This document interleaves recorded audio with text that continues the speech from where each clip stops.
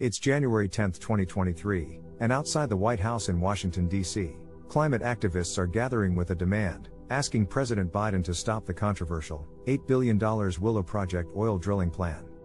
Approved just one day after the administration announced a protection of 16 million acres of land and water in Alaska, the Willow Project promises 600 million barrels of oil over 30 years and a staggering 278 million metric tons of carbon emissions according to latest estimates from the Department of the Interior. Proponents of the project, including some Arctic tribal governments, point to 2,500 jobs, $17 billion in revenue for the federal government, and a boost to U.S. domestic energy security as the project's major benefits.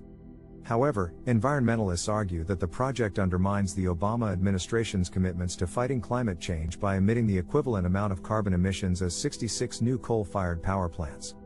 On Sunday, in apparent attempt to soften the blow of the Willow decision, the Biden administration announced bans on oil and gas leasing in the Arctic Ocean, accompanied by new regulations to protect the 13 million acres of National Petroleum Reserve Alaska.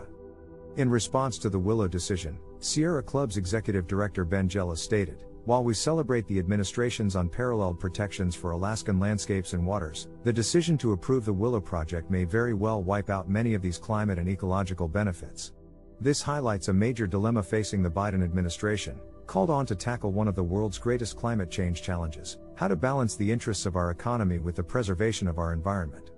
It's a problem that requires a nuanced and long-term approach rooted in public policy that serves the needs of both business and the environment. The Willow Project's future is still uncertain, but the climate activists protesting outside the White House today remind us that the importance of carefully analyzing the economic and ecological repercussions of decisions of this magnitude, and understanding the wider context of global warming and its consequences for communities around the world.